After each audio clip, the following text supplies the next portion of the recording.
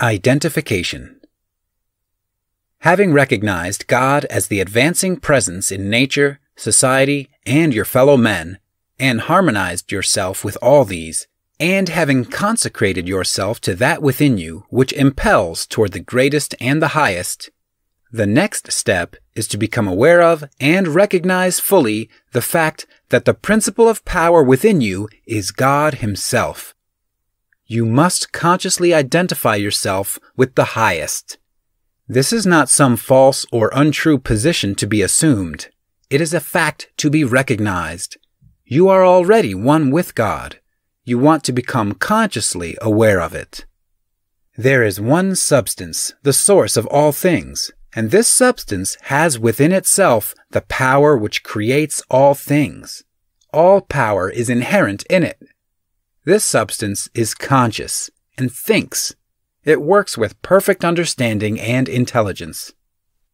You know that this is so because you know that substance exists and that consciousness exists, and that it must be substance which is conscious. Man is conscious and thinks. Man is substance. He must be substance, else he is nothing and does not exist at all. If man is substance and thinks and is conscious, then he is conscious substance. It is not conceivable that there should be more than one conscious substance. So man is the original substance, the source of all life and power embodied in a physical form. Man cannot be something different from God. Intelligence is one and the same everywhere, and must be everywhere an attribute of the same substance. There cannot be one kind of intelligence in God and another kind of intelligence in man. Intelligence can only be in intelligent substance, and intelligent substance is God. Man is of one stuff with God, and so all the talents, powers, and possibilities that are in God are in man. Not in a few exceptional men, but in every man. All power is given to man, in heaven and on earth. Is it not written, "Ye are gods"? The principle of power in man is man himself, and man himself is God. But while man is original substance and has within him all power and possibilities, his consciousness is limited.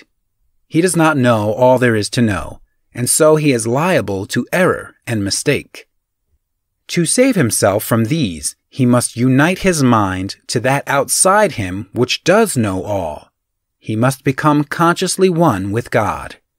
There is a mind surrounding him on every side, closer than breathing, nearer than hands and feet, and in this mind is the memory of all that has ever happened, from the greatest convulsions of nature in prehistoric days to the fall of a sparrow in this present time, and all that is in existence now as well.